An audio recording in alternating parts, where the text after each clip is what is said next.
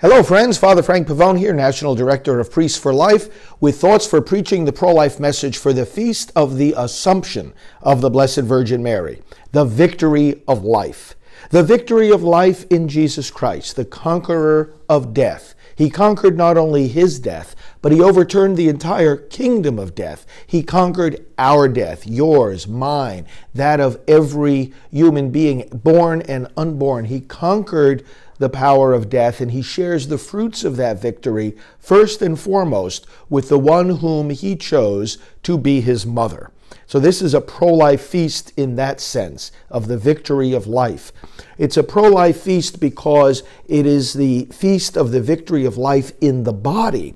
We are defending not only the souls, we are defending the bodies of unborn children that are threatened by the instruments of destruction wielded by the abortionist. The body matters. It's the idea that the body doesn't matter that gives weight and gives force to the evils in our society, like abortion and euthanasia, where people think they can throw the body away and still they're doing something good, so they think.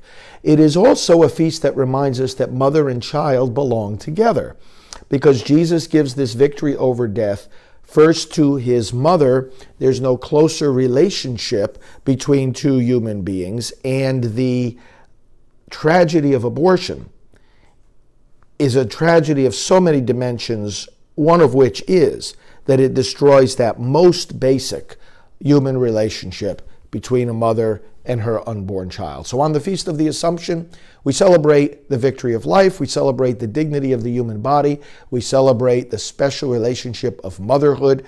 Let us recommit ourselves on this feast day to defending the most vulnerable of all, the children yet in the womb.